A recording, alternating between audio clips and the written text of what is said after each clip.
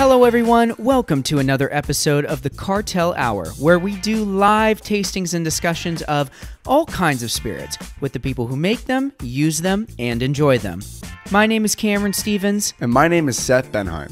Together, we're covering everything from familiar bottles to rare and exclusive releases from near and far away. If it's distilled, it's on the podcast. Featured in Rolling Stone, GQ, Men's Journal, and more, we bring celebrity guests, master distillers, and industry veterans to chat about the latest in the spirits world.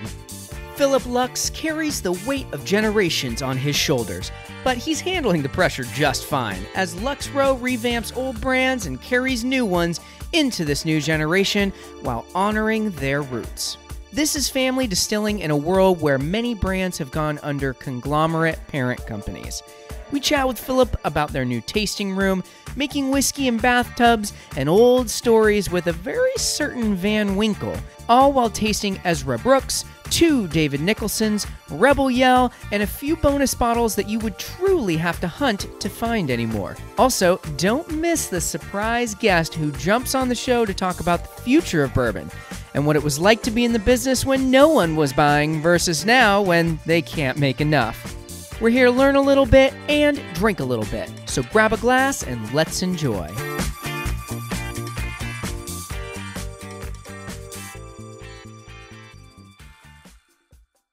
We have a fantastic show today because we have Philip Lux, who's calling in, joining us on video. How's it going? Going great. Just very excited to be here and give some history and little stories about Lux Co. and Lux Row and, drink some delicious bourbon.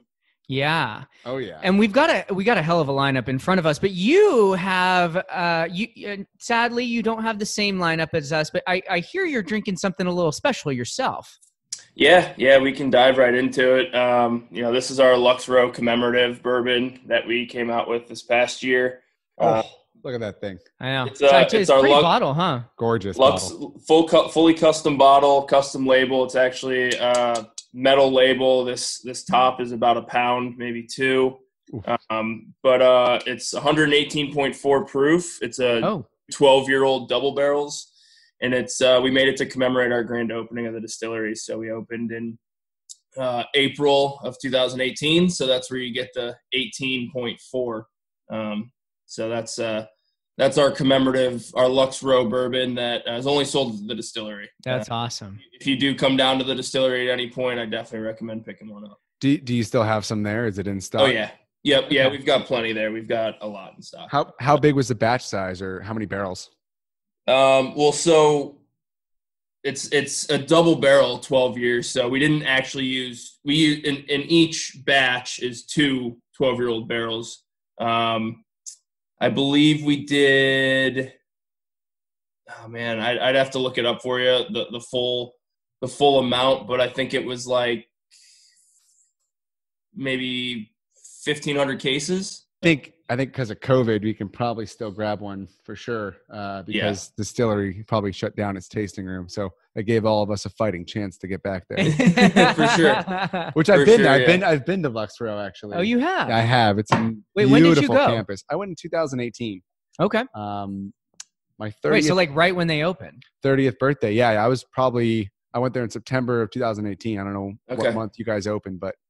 Yeah, we opened our doors in April 2018, so you probably came our first big kind of Kentucky Bourbon Fest month. That's where I picked up my Blood Oath Pact 1. They had some on the shelf when I was there, and I know that that's a very rare bottle now when it comes to Lux Co. products and Lux Row products. Very much so. So, well, I do want to start diving into this, but, right before we go ahead and do this, Philip, one of the things that in our talks up to this point, you've consistently mentioned, and I really love this so much, is family. So can you tell me what family means to this whiskey? Yeah, I mean, it's not just to the whiskey, it's to the whole company. We'll kind of dive into each whiskey on its own, and there's a family aspect to each one. But at Lux Row, our motto, or what is honestly on the wall, is the first thing that you see when you walk through the front door is real roots, real family, and real products. And that truly is what goes into every bottle. family's a huge aspect of ours, starting back in 1958 with my grandfather and his father-in-law who started the business. Started right here in St. Louis, Missouri, but my great-grandfather, my grandfather's father-in-law, David Sherman, actually started a distribution company called Paramount Liquors, and that was in Kansas City. And my grandfather was a MIT engineer, and when he graduated, my great-grandfather, his father-in-law, David Sherman, asked him to come onto the business, and he came on as a salesperson and going door to door for about 2 or 3 months. And he went back to his father-in-law, David Sherman, and said, I didn't go to MIT for 4 years to go door to door selling booze. So I was going to ask you about that. Did people actually sell booze door to door? Was that a thing? Yeah. Oh, yep. Man. And so he came back on, he came back to his father-in-law, and they got together, and my grandfather actually helped build a bottling line to help with the distribution company. And that's kind of where the whole business started. And it's grown from there ever since. So 1958, St. Louis, Missouri, right down off Kemper Avenue here in St. Louis. You guys probably have no idea where that is. But I don't, but I'm sure the locals do. They're like, oh, yeah. I know where that is. Yeah. Kemper Ave and Kings Highway. So that's where it all started. Where our bottling line and our production facility is still there to this day, with our offices being just down the road in downtown St. Louis. So one of my questions is about production, right? You've got Lux Row Distillery in Kentucky in the heart of Bardstown. Big facility, beautiful, brand new. But the St. Louis side of this, so how much of the stuff on the table here and the stuff you find out in the markets that comes from either Lux Co or Lux Row and carries the names, how much comes from St. Louis? How much comes from Bardstown? Well, it's all distilled in Bardstown, whether it be the distilleries that we were contracted with or Lux Row. I mean, as of right now, there's no juice in the bottle that's been distilled at Lux Row. It's all still contracted juice. Gotcha. We're extremely transparent about that. If you don't own a distillery, but you own brands for over 20 years, you need somebody to make that juice for you. So yeah. It all comes from Kentucky and in Bardstown, but 100% of it is bottled in St. Louis. So whatever is distilled in Kentucky and in Bardstown is put in a tanker truck, brought back here to St. Louis, and then bottled here. So we've got 5 bottling lines here, a 50 ml bottling line, a single barrel bottling line. So it's all done here, bottled, packaged, labeled, and then shipped out of here across the country and across the world. So you got Lux Row. So it's all distilled currently in Bardstown, the stuff on the table from other contract distillers, and barreled and bottled, or just bottled in? Yep. Barreled as well. You get it raw distillate and you do the barreling. So I'm sorry. So none of our juice is contracted anymore. Our contract is up as of this year, actually. So got it. We still have some barrels aging in Kentucky from those contract distillers, but everything now is at Lux Row. So it's all barreled at Lux Row, actually. So our rick houses are in Kentucky at Lux Row. The only thing that's done in St. Louis is bringing in the finished product. Finished, got it. Or 4-year, 7-year, 10-year. We actually dump it in Kentucky at the distillery or at the contracted locations.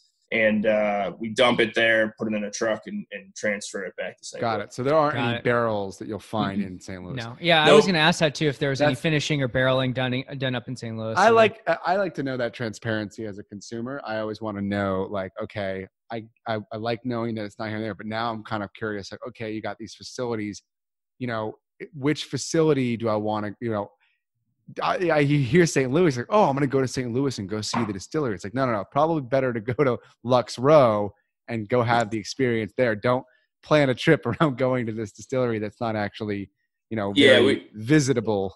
Exactly. Yeah, we don't do any tours or anything in St. Louis. Yeah. Strictly just production. That's behind the scenes stuff. That's behind the scenes for sure. Last question really before we start drinking stuff for me is, when are we going to see some of the stuff that's been distilled, aged, and will eventually be bottled by you. And your stuff from start to finish. Which brand is it going into? Tell us about that. So it's both our Ezra Brooks, our Rebel Yell, our David Nicholson. It'll be Davis County too. We filled our first barrel January 10th of 2018. So we're going to dump our first barrel January 10th of 2022. So it's rapidly coming up here. Anything that we put in a bottle is going to be 4 years. Whether that be Rebel Yell, Ezra Brooks, David Nicholson, all of those are 4-year-old bourbons other than David Nicholson Reserve. That's a 7-year-old.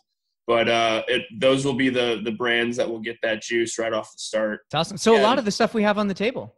Yeah, these are currently, though not distilled. But these are the this has got to be the previous. Yeah, they're still 4-year. Yeah. Yep. Right. Well, unless it's the Ezra B or the old Ezra 7 there. Yeah, 12 years. 12 years. That's that special stuff. Let's jump right in. For sure. Now, full disclosure, we drank the Ezra Brooks on another podcast, on another episode called Table Bourbons. Okay. And we had Dan Dunn and Tom Caltabiano on the show. And I listened to what I had said before. So again, one thing I like to make known to people listening is that whiskey tasting, really concentrated whiskey tasting, is so much more than just what's in the glass and your first time trying it. You can try something and not like it the first time and try it again and again and again. And or vice versa. We've definitely had instances of stuff that you thought you liked and it was like, it wasn't that great when you revisit. Yeah.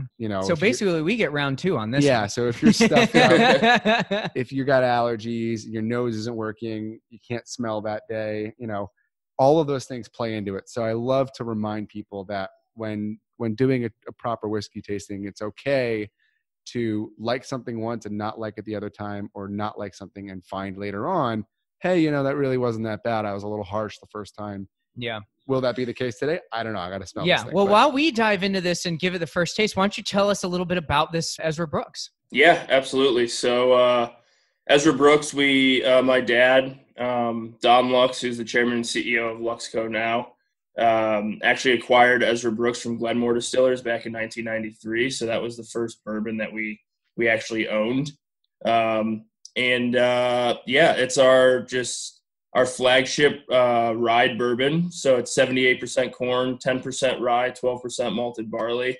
And what's really unique about our rye bourbons is that they are very low in rye content. So they are only 10% rye. So you get a little bit more of that sweeter notes up front with just a little bit of the pepper spice on the back end, whereas some bourbons are very high in rye.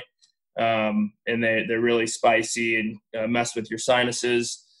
This one here, Ezra Brooks, great in the bars, great kind of as a well, but great all around just sipper too. 90 proof is the flagship there. Low, like I said, low in rye content with our rye mash bill. And it's got some great flavor to it. How many different Ezra Brooks are there currently? So we've got our Ezra bottle. So we've got our Ezra Brooks 90 proof, and we've got our Ezra Brooks rye. And then we have our Ezra Brooks Bourbon Cream, which is 25 proof, delicious on the rocks. You can make a root beer float with it. Bourbon Cream. Drink it straight out of the fridge for breakfast. Have you had a Bourbon Cream? It is absolutely delicious.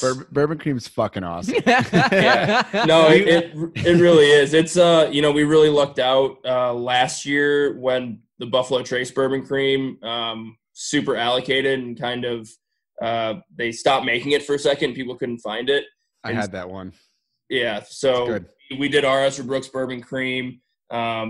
It's been a great success for us. It's delicious, inexpensive, and great with everything, honestly. One of our mixologists, one of the guys that makes some cocktails for us, does a shot with Rebel Yell root beer with the Ezra Brooks Bourbon Cream in it.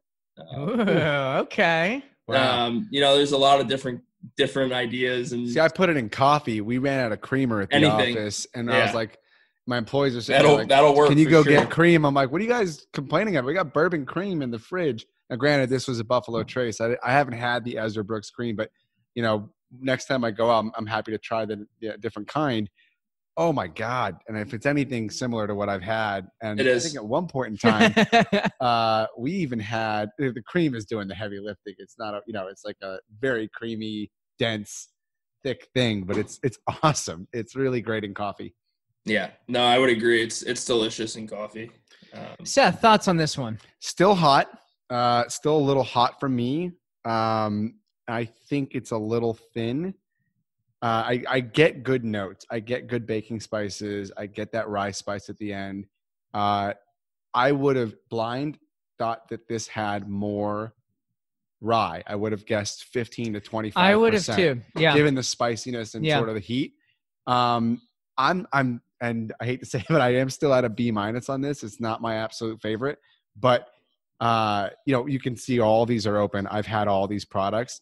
I just know that for this to make sense in the scheme of what else is on the table, this is a B- for me. It's like you said, Philip, it's a great well. This is an awesome, the price on this is under $20, I believe. In all most day, instances. Yeah. It's usually under 17. Long. So if it's this or Jack Daniels, I'm going this. Yeah. If it's because Jack Daniels is a C for me in terms of bargain whiskey. So I'm at B-. I actually really like it. I'm at about a pretty solid B actually. I actually think it's less hot than I had previously remember. I actually think it handles this heat quite well. I think for me, it's the smoky forward. I get a really prominent like smoky charcoal note happening. Okay. Obviously kind of like this, charred barrel that really comes through nicely. I didn't think it was overly hot. I did also guess a little bit more rye than you ultimately said, because it is definitely peppery on the back end. Yeah, the rye's doing a lot of work. But the body it doesn't have the oomph to get you in the realm of some of the bigger whiskeys. That being said, it's totally fine to sip, and I bet you it would make a fantastic cocktail. So now we're on the David Nicholson 1843, and so prior to getting samples of these, I had never had the David Nicholson, and so this is a new brand for me. I know you guys have a rye in this lineup. Is there anything else in the Nicholson that's not on the table between these two and the rye? No, sir. Nope. That's it? That. Yeah. Gotcha. And what's the story? Two. Who is David Nicholson? Yeah, so this is honestly my favorite story to tell about a brand and a family, and this is where it really comes full circle as a family-owned and operated company dating back to the late 1950s. But just to give a little bit more background of kind of my family and my dad. So my dad joined the company as kind of my grandfather's and his father's right-hand man, and took over the company in 2004. Well, renamed the company Lux Row in honor of my grandfather after he passed away in 2004. And that was right after we actually bought this David Nicholson brand. And my family is born and raised in St. Louis. We all live in St. Louis now. That's our hometown. That's where everything is produced, like we've talked about. And David Nicholson was actually a grocery store owner in St. Louis, Missouri, back in 1843. And he owned a grocery store right down off 6th Street downtown, and produced that wheated bourbon right there in his basement for about 50 years. And, that's wow. Got a ton of roots in it. And 50 years later, in 1893, some guy named Pappy Van Winkle, don't know if you've heard of him, might know something about wheated bourbon, not really sure, but he purchased that product from David Nicholson and kept that mash bill going. Wow. And then in 2000, when we purchased this product, my dad actually got on the phone with Julian Pappy Van Winkle and purchased that product from him, bringing it back to St. Louis, which means from 1843 to 2000, now to 2020, that product has gone full circle from St. Louis to the Van Winkle family, back to our family in St. Louis. And that right there is the real roots, real family, real product. Well, I love the story. What is the mash bill? You said wheated. So Yep. So this is our wheated mash bill. So this is 68 corn, 20% wheat, 12% malted barley. So we like that. Two mash bills, our rye and our wheated mash bill.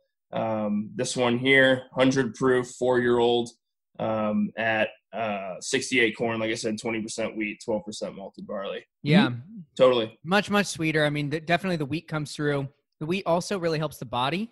So definitely a lot more of an oily body. It is. Ezra Brooks. Yeah, Seth, what are your thoughts? So on the nose, I was getting a little bit of an astringency, almost like that menthol, like mintiness, or more of an herbaceous nose. Yeah, the Ezra Brooks had a really like a wood and smoky forward nose for me. This one isn't a big nose, but it comes through much bigger on the body. I mean, the difference in the roundedness of the body on the David Nicholson is it's not even a Wheat'll comparison. do that. Wheat'll definitely provide a little more density and smoothness, whereas rye is going to provide that spiciness and less sweetness. So that's how I kind of explain it to people a lot of times. And to put it, make it as simple as possible, rye bread is a little spicy, wheat bread is a little sweeter. So that's the kind of those notes that you get. To dumb it down a little bit, I know you guys know that, and you've drinking a ton of bourbon, but it's definitely a little sweeter, like you said. With that 100 proof, it comes off on the nose a little bit hotter, kind of a little bit fumey, like you said, but the drinkability and the price, you really can't beat it. I call it my grandmother's bourbon, because back in 1843 and still coming up into the early 1900s and middle of the century, that this is what people in St. Louis had on their shelves. This is what people went to the store for a dark spirit and a bourbon. This is David Nicholson 1843 is what they had on their shelf, or on their back bar there. Yeah. Where are you at? I like it. I do. I'm a little torn though. On one hand, I actually really love the body. I really like the sweetness. I get a lot of honey, a little bit of kind of zesty lemon and orange. I don't actually, in my personal opinion, I don't think it handles its heat as well as Ezra Brooks does. Really? And so for me, this one came off a little hotter, and especially towards the kind of like right in the middle, because the back finish is really nice and smooth and sweet, but kind of right in the middle, the heat's a little distracting for me. And it didn't have the nose of Ezra Brooks as much that I enjoyed. So for me, it's a B-, but that being said, like I said, I'm torn. The good things about it are actually really quite good. Where are you at? I'm also at a B-, only because it does fall a little thin still. And, even just smelling this Black Reserve, the 7-year, I'm already getting a world of different things jumping out of the glass that I know I'm looking for with bourbon. So just on a personal profile, I like it better than the Ezra Brooks, which I don't think was the case for you at all. Right. But I still think, I think this is certainly a very different bourbon from the Ezra Brooks or some of the other rye bourbons. Absolutely. But the 1843 is wheated versus the Reserve. Oh yeah, but that's the thing is, I think you're gonna find this on the shelf. And here's the thing. I like this better than like Weller Special Reserve, which a lot of people go crazy for Weller. I think this is probably right up there with, and people will get mad at me for saying this, but I know. And actually, I'm going to reserve that comment for this next one. Yeah. But I know what I'm going to say. Before we move on though, the one thing that I did want to mention is this is an absolutely stunning bottle. The Ezra Brooks has like a kind of an old school feel to it, like the ridges on the neck.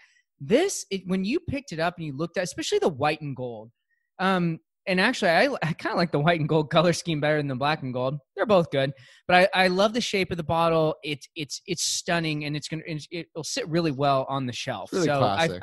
I definitely had to mention that. But let's jump into the black. Yeah, and so this one you'll notice it's a little lower than the other ones in terms of volume. So it's not a bad thing. No, it's not a bad thing. So I opened this up with my team here at the office, and we all got to try it the other day. And so I'll let Cameron kind of start, and I'll get into my notes after. Yeah, well, I'd love to know a little bit the story and what's the difference between this and the white label, just to kind of start with. Yeah, so for us, and it's fairly similar throughout the industry, but for us at least, a white label is our wheated products, and then a black label is our rye products, so our rye bourbons. So as you can see, you know, the 1843 and the Rebel Yell, both wheated. The Reserve and the Ezra Brooks are both rye with that black label. But this is something we introduced in 2007, I believe. I'm sorry, a little bit later, actually, about 2014, 15. Our head distiller, John Rempe, came up with this. He really wanted to use some of our extra age bourbon, that 7-year rye bourbon that we had, and make something very unique and something that would be somewhat of an older brother to the 1843. Got it. Very, very caramely, sweet, very creamy. It won double gold multiple years in a row in San Francisco in 2017 and 18. Then it also won best straight bourbon of the year in 2017. So I'd be happy to start. This is very, very good. On the nose, one of my favorites for sure. Yeah. On the nose, it immediately jumps out of the glass, and I think this is probably going to be a through line as I describe how I feel about this particular bourbon. But it balances its sweetness and its smokiness incredibly well. So you definitely have those caramel, honey, even just I get pie crust. I get like orange, almost nice. like an orange liqueur kind of thing. You know when you break the little edges off the pie and you piss everyone off because you're not taking because you're not actually taking pie, and you're just like that asshole that's just like nibbling the little like the overhanging pie crust. This has that quality. It's got balanced sweetness. Oh, and there's some great baking spices in there. I totally get cardamom. I totally get just like graham crackery cinnamon. Yeah, I get the graham cracker. Yeah, yep. It's there's a grippiness to it. The body is excellent. Pleasant heat. Yeah. It handles its heat very, very well. It's super smooth. It's right in the back, and it's that nice, even, warming heat that you really want when you're drinking something straight. For 100 proof, 7-year, it's smooth, man. It's one of my favorite to drink, either neat or on the rocks. You can mix it if you want. I tend to go with the 1843 as a mixed drink more than the Reserve, just because I like the flavor of the Reserve more. Yeah. It really pops and comes out. And I wouldn't mix this. And I wouldn't mix this either. On its own. If you did want to mix it, it's going to make a mean Manhattan. Yes, it will. That's that for sure. being said, though, it does not need to be mixed. It's quite good. I don't think it dips quite into the A- range. It's a strong B+ for me. I'm at A-, and I'll tell you why. Okay. This to me, blind would hold up with the Weller Antique, which you'll pay $100 for in most places or more. The SRP on that is going to be $30, $35, just like this. But I get so frustrated with brands that, do these allocation games and shit like that. So the fact that you can find this is a huge plus. The fact that it's as good is a huge plus. It's got the age statement. It's a 7-year. It's and again, this is the same mash bill as the 1843. So different mash bill. 1843. This one's rye. This one's rye. So same mash bill as the Ezra Brooks, actually. Got it. So this picks up where the Ezra Brooks really fell flat for me, in the sense that it really brings out that heat, that rye spice, and I think that explains why I like it, because I do like rye in my bourbons. It's really well balanced. There's not that many whiskeys that can handle sweet, spicy, and smoky all at the same time without one of them. The smoke. I don't know where you're getting smoke. I don't get smoke. I really find the sweetness up front with that caramel and some nutmeg, a little bit of raisin in there, and then that's a little bit of spiciness on the back end, kind of down the throat. I don't find it fruity. I don't know. Do any of your, let me ask you this, do any of your products have any kind of barrel finishing?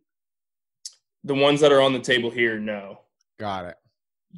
Davis County, I still mix it up, but the Davis County and the Blood Oath. Why is there an E? Why is there an E in Davis? I don't know. Everybody mixes it up. One of those. It's like LaCroix, LaCroix, LaCrux. No one knows exactly what soda's called, but yeah, we just know it's cheap and low calorie. Davis County is how it's pronounced. Davis. That David Nicholson Reserve is extremely good for the price.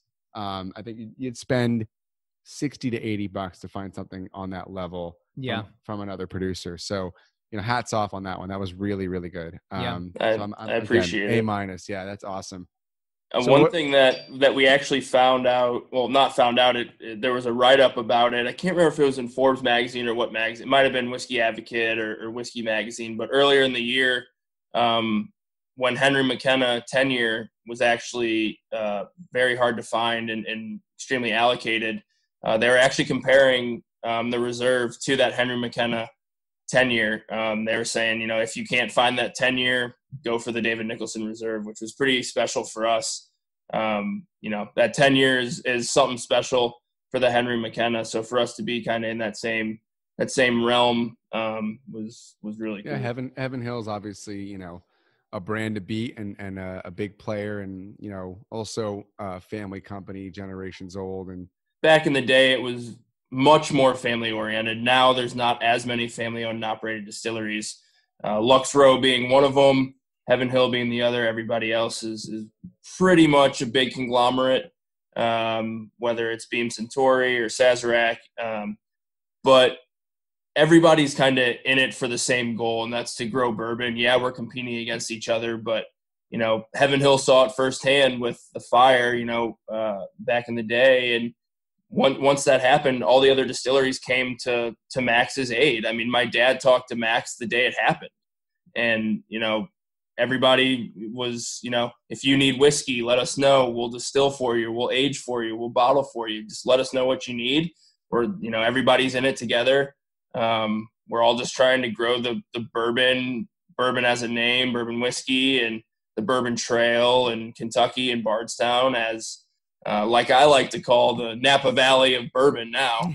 Yeah. I think that's why bourbon is where it is today. I think that's why whiskey is this international global phenomenon. I think bourbon really being at the forefront of that next to Scotch whiskey is one of those things, like that attitude that the community has. Yeah, growing bourbon. When you use that phrase, it immediately struck me, because it was like, it's not just growing the product itself from start to finish, because obviously it starts as grains and ends as something that many people put their hands on, but also just growing the industry as a whole and its prominence. And yeah, absolutely. It is a collaboration, and clearly you guys are very proud of what you make, but I'm sure you're also drinking stuff that other people make and you're like, dude, this stuff's really good too. It's awesome. And everything elevates everything else. So yep, absolutely. Tell us about Rebel Yell. 100. Yes. Before we can get into the 100, I'll dive in a little bit to the Rebel Yell brand as a whole. So Rebel Yell, we purchased in 1999 from Stitzel-Weller. So that was who owned it there. So that was that original Stitzel-Weller mash bill, dating back to 1849. And we purchased it from them and kept it going from 1999 all the way until now. So we have our full lineup of Rebel Yell. We've got our Rebel Yell 80 proof Kentucky straight bourbon whiskey. We've got our Rebel Yell Rye. We've got our Rebel Yell flavors, ginger and root beer. And then we actually introduced this Rebel Yell 100 this year. And it has been an absolute success for us so far. It's got some delicious flavor profiles. Same mash bill as the 1843, but the 1843 is a little bit more small batch and regional, whereas the Rebel Yell is national and worldwide. That Rebel Yell 80 and 100 is overseas in Asia, Australia, New Zealand, Japan. So let me see if I was listening. Is it 68, 20, 12? Yep. Yeah, you got there it. You go. 68, 2012 is the weeded. I haven't been drinking enough. That's if I can remember that. Right. And I need you got to send us some Cask strength, because this isn't working. No. This is really off the top. This is doing for me. It's funny because they're the same mash bill and I know, the same but proof. but they're very different. They're very different. What's creating the difference? If it's the same mash bill, same proof, and it's distilled in the same place, what's the difference between the Rebel Yell 100 and the 1843? Like I said, a little smaller batch. That 1843 is just a smaller batch. We take upwards of 150 to 200 barrels for the Rebel Yell. And blend those, we'll dump them in Kentucky, put them all in the same tanker truck, bring them back to St. Louis and proof them down here. So they all, all those barrels blend really nicely together. So you get all those different profiles and those flavors coming together. Batch size. With the 1843 versus Rebel Yell as a whole. If you drink the Rebel Yell 80 proof, for me now I'm more of a 90 upwards now. The Rebel Yell 80 is not weak, but it's 80 proof. So if you enjoy bourbon, that 80 proof is on the low end of that proof scale. So it's extremely entry level, very easy to drink. I mean, if you just want, one of my favorite cocktails to make is one of the easiest. I do Rebel Yell either 81 or 100 with either water or club soda and a lime. That's it. You can drink it. It's that smooth. What we say our motto is for Rebel Yell is defiantly smooth bourbon. Defiantly smooth, weeded bourbon, and that's really what it is. It does handle its heat better than 1843 for me. Yeah. It's a much more well-rounded sweetness. It doesn't have some of the highs that the Nicholson 1843 had, but it doesn't have the sharp heat that I got on that one. And it is very, very well-rounded.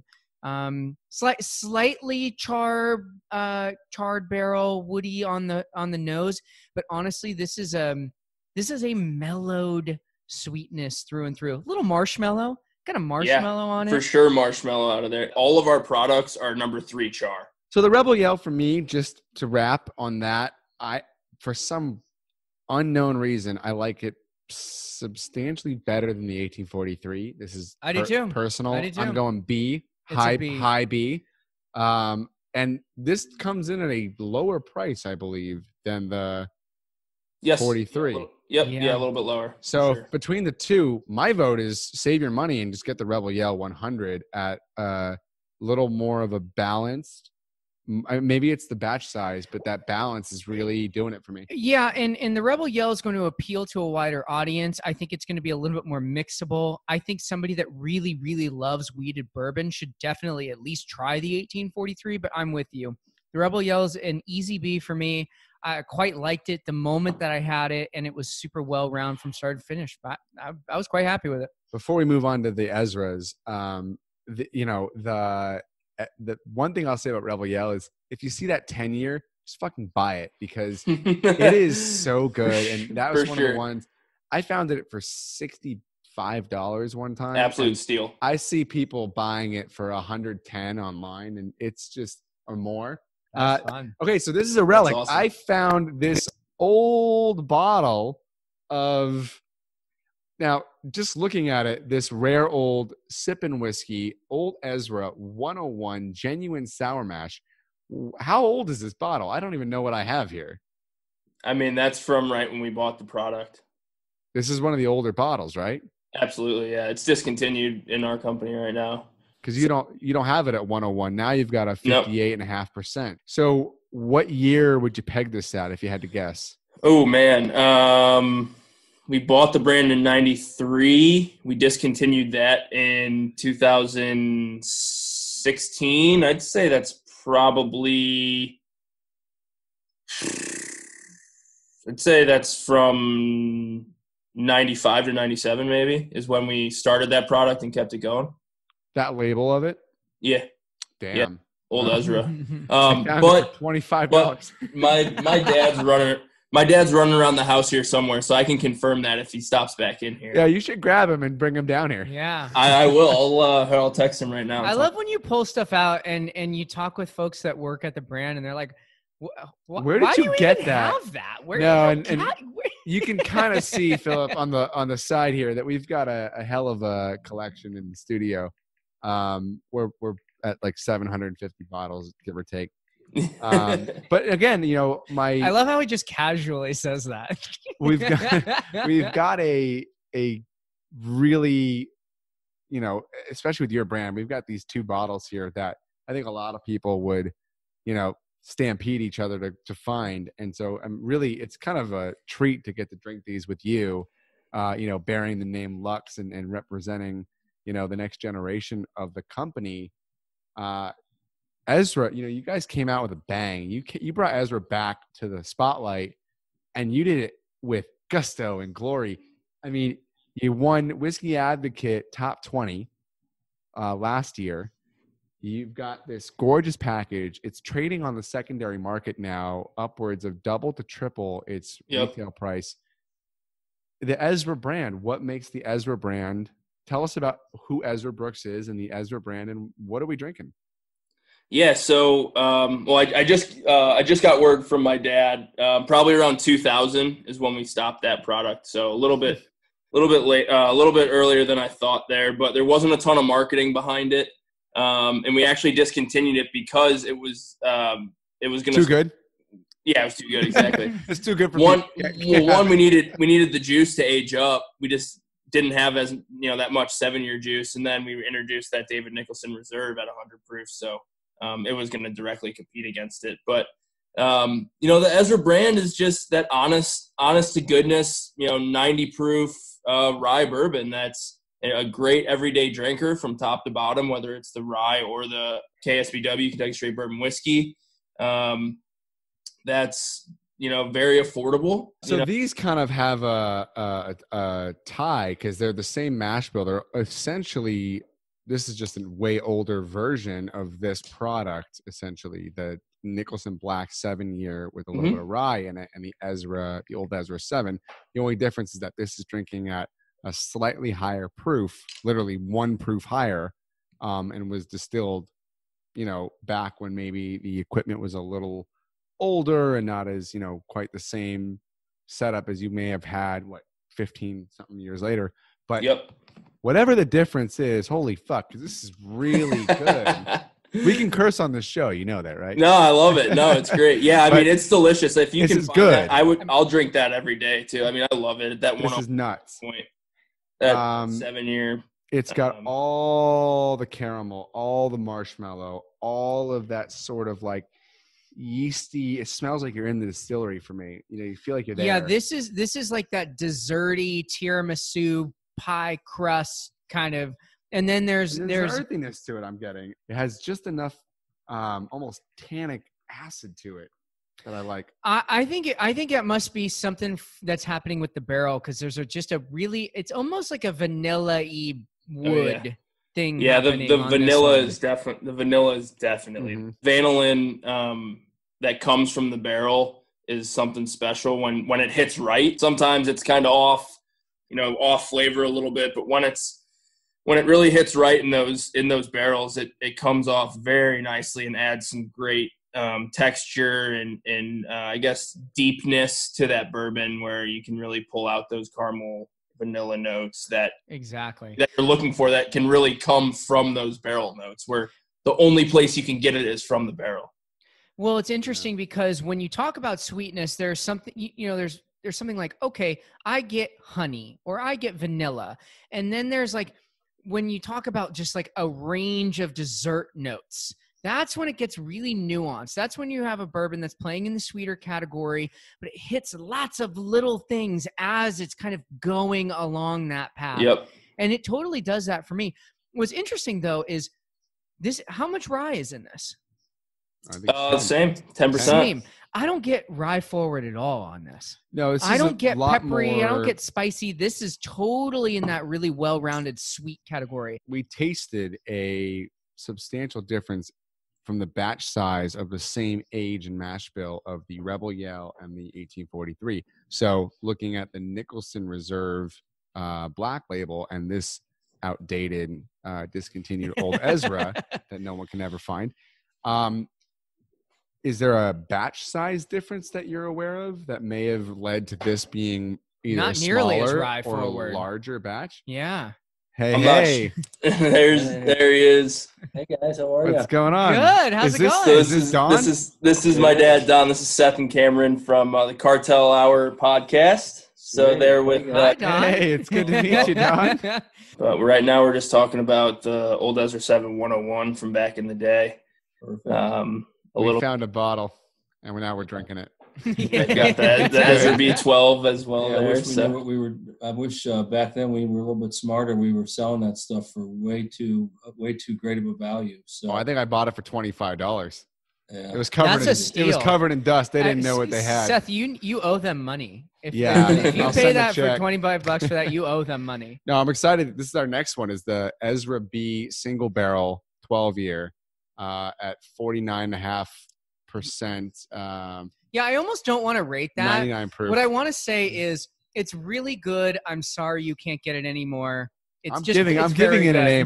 It's very, very good. This is damn close. I'm to perfect. so sad you cannot get it anymore. Yeah. But to be fair, I mean, if it is quite. It's in the same family as that David Nicholson Reserve, which I thought was fantastic. So hey, if that's a comparison that you can get right now, that is not bad either. So Don, what do you think of this one?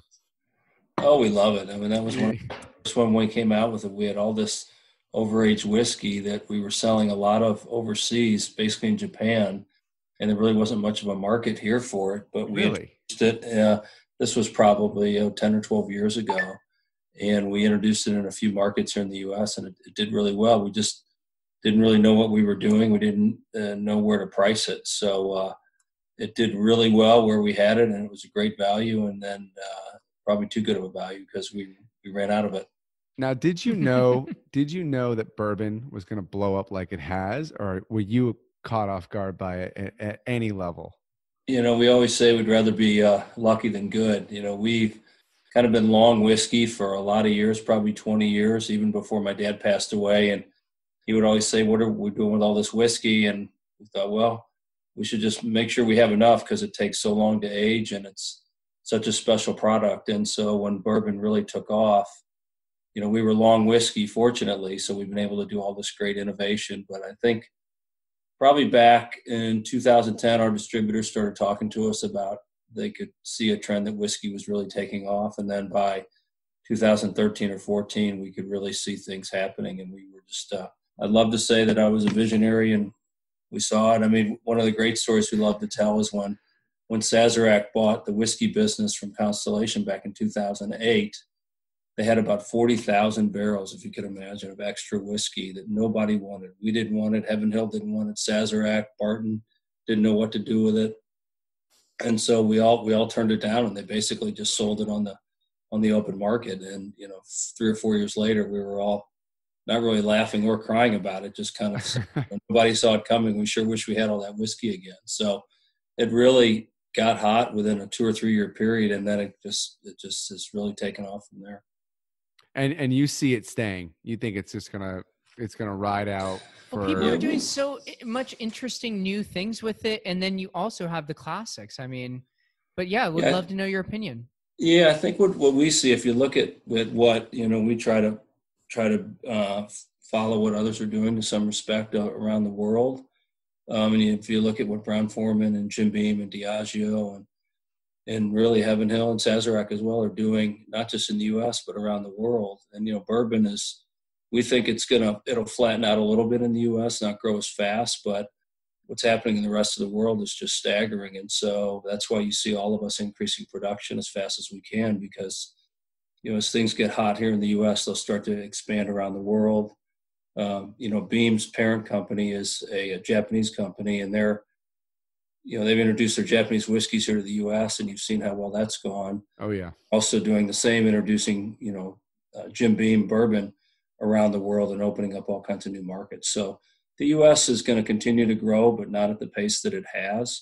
But the rest of the world is just so small right now. They're just waking up. Opportunity, yeah. Just waking up. Well, it's an exciting place to be in, and I think you guys are situated to do extremely well. And just based on what we're trying today, I mean, there's some serious, monster whiskeys here, and you're giving them some of these you're giving them away.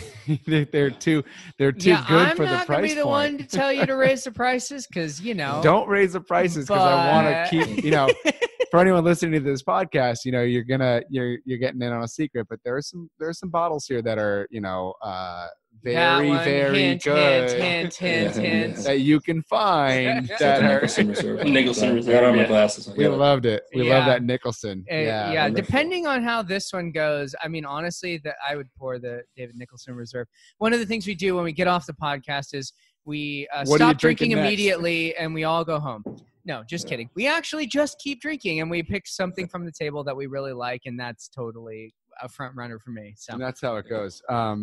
Anyway, it's a pleasure to hear from you, Don. yeah, and, thanks for Yeah, coming nice to and see you popping guys. on. We Yeah. appreciate You bet. it. Thanks- I know thanks you're for taking leaning the in time. there. I feel bad. Yeah.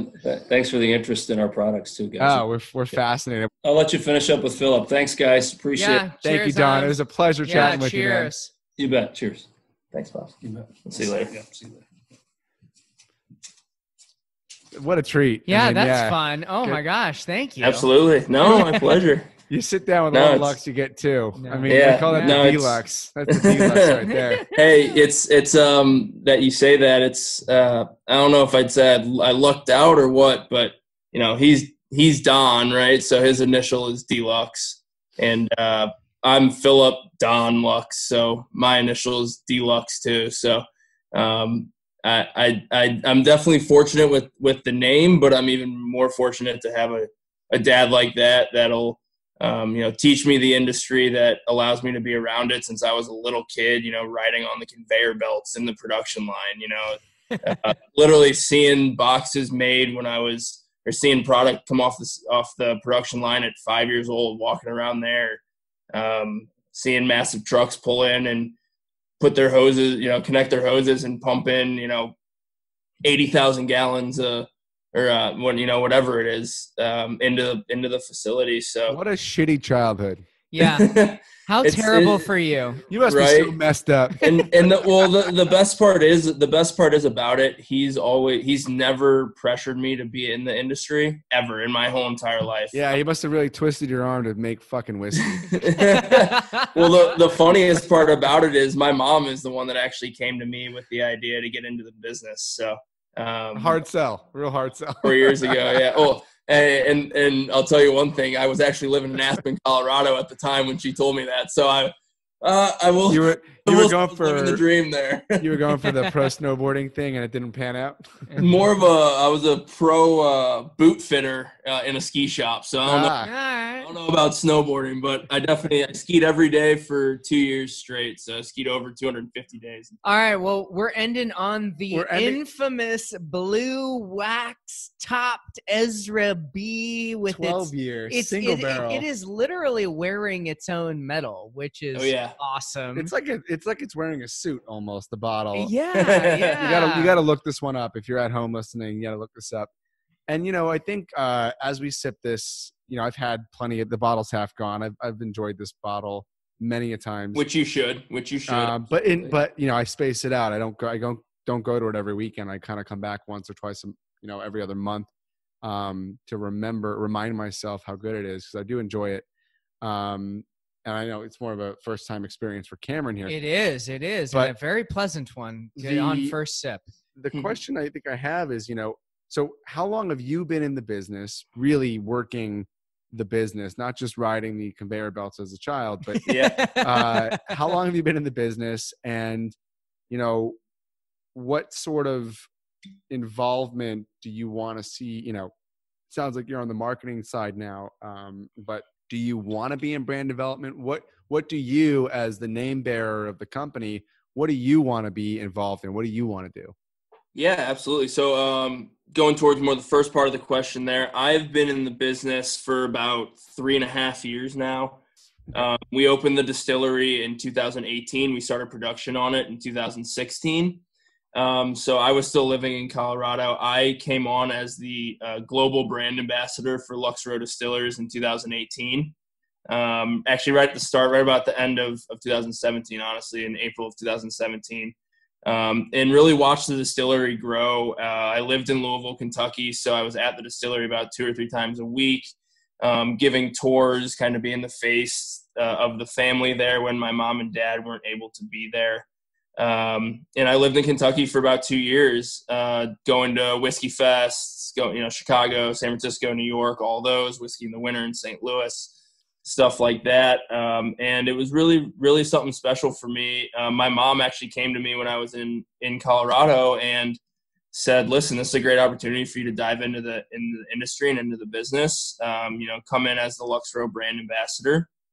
And that's exactly what I did. And I really embraced the real roots, real family, real products mentality. And You met my dad, Don, but my mom, Michelle, was actually the creative director of the whole distillery. So she created video experience, any artwork you see around it, the tasting room, the gift shop. That was all her keen eye. And so it really embraces that real roots, real family, real products mentality. And she did an amazing job. I really appreciate it. The tasting room is stunning. Well, and we actually just hung out in the gift shop and like the couches. She right. picked some. I mean, I'm sure she had a hand in picking furniture and whatnot. So we were just sitting there hanging out. You know, they let us drink a little bit while we were in the gift shop, and for sure, we ended up buying some stuff. It was great. Well, it's, I mean, just the little details that went into that with I'm like a broken record when I say real roots, real family, real products. But my brother and my dad are both pilots, and those couches are the aviation edition from Restoration Hardware. And so, my dad flies himself down to the distillery sometimes. Wow, that's awesome. Or flies right into Bardstown when he has meetings at the distillery. And, that's just those little things that bring it full circle back to, the family aspect of it. Cause that's truly, You say your brother works there too? No, he does not work there. He's also a pilot. He has his pilot license. Got it. He is not in the business. I'm sure he comes by to drink every now and then. He does. Yeah. He'll enjoy a dark spirit or two every now and again. For sure. But then, I mean, actually at the start of this year, I had the opportunity to transition roles from Kentucky back to St. Louis, my hometown. All my friends are here, and transition into the assistant brand manager for our Lux Row whiskey. So that's where I'm at now. Nice. It's been about 3.5 years. I love it. I love every aspect of it. I've found it to be very interesting and educational to see how a brand is born, to see how a brand is transformed from one to another, working on innovation, working on the media side of it with our different agencies, how that comes into play and how they really help bring a brand to life, and how we work on build outs for off-premise versus on-premise strategy for each brand, or our 2021 plans with different mentalities and different sayings and different POS items that can go into the market for our salespersons. I work daily with our salespersons. So it's been a lot of fun for me because I've always been on the outside looking in, just honestly drinking them. I would go to college with a case of booze, if not 2 or 3, because that's where I was at. And now to be on this side of it, it's something really special to be able to work with my dad and my mom. Honestly, sometimes it's hard. But it's really exciting for me to see the progression of the distillery from 2016 to 2020 now, 4 years since we broke ground. It's incredible to go back there and look at it. I joke about, my mom had an incredibly hard job of raising me for 25 years, 26 years, 25 and a half. And then, she did the creative director, took on the creative director role of the distillery and absolutely knocked it out of the park. With everything that she did there, from, like I said, artwork to the visitor center. She mentioned, Seth, to the tasting room with the copper tops. No, it's great. I mean, it's really everything buttoned up brand. And I mean, are we gonna talk about like how incredible this it's awesome. Might need to pour a little more. This is I will. Yeah. I'm at an AA minus. It's really got all the honeycomb flavor. It's got a molasses sort of viscosity to it. It's the thickest whiskey of all of them. It really is something that you can't cheat. That 12-year age statement, and the fact that it is a single barrel and it's not blended, you're really getting all the flavor. Yeah. And it's not being, brought in by any kind of, barrel blending or batching. It's just a single barrel 12-year. You know, today it's so hard to find I wish they had more than one. I wish I had bought 4 bottles of that when I saw it. Because you messed I up. didn't know buddy. what it was when I bought it. So many, you know, the plight of the whiskey collector is going to always be that if I had known then that this fucking bottle was going to be allocated or rare or was discontinued, and you can't know every whiskey. There's too many whiskeys out there. If you were at the distillery and saw the Blood Oath Pact 1 and you're able to buy more than, 1 bottle, I'm sure you would have picked up a full case. I would have picked up. Yeah, really, this is such a special bottle. I know it trades at like $300 or $400 now, but it's this is an easy A- for me. If you can find it and you can pick it up for that price, it would be worth it. This is a very special whiskey. It is. The nuances of that, for me, I get like this really like saltwater taffy caramel dessert tiramisu, like that burnt top of tiramisu. Yeah, chocolate flavored taffy. I just honestly, what envisions it to me is I'm in a saltwater taffy facility and I'm just being surrounded by all those myriad of different smells. Going in for more. Love it.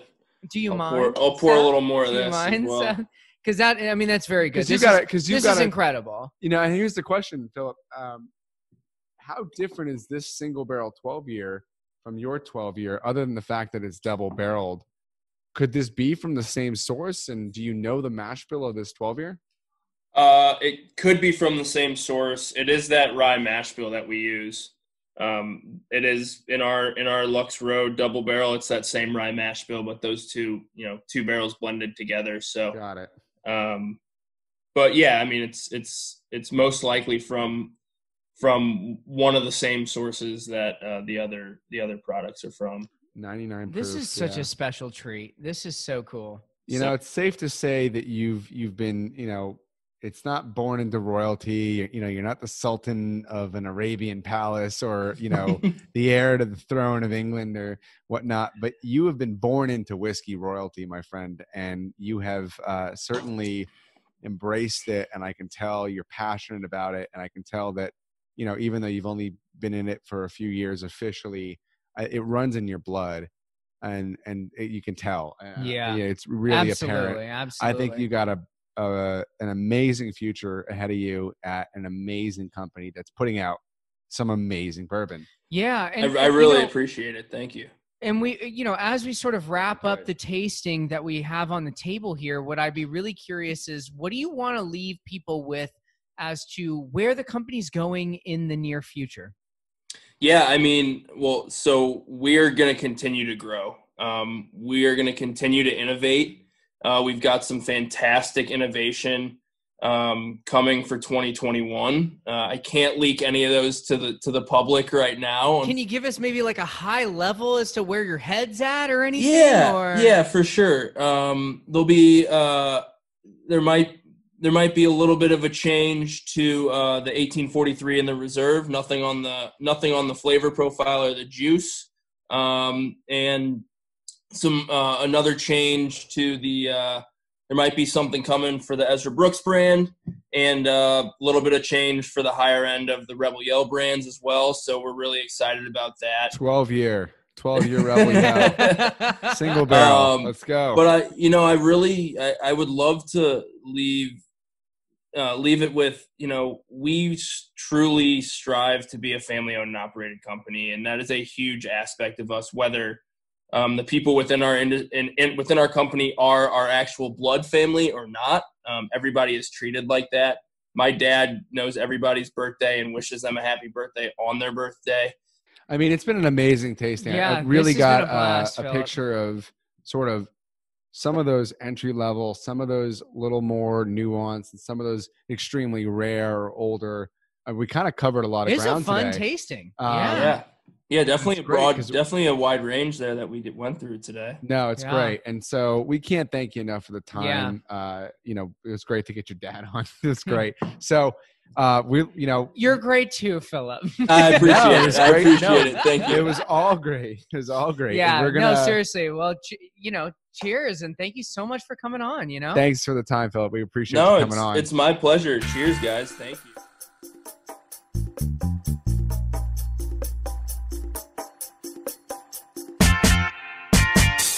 Hello, everyone. Cameron and Seth here. Just a few more things before we wrap up.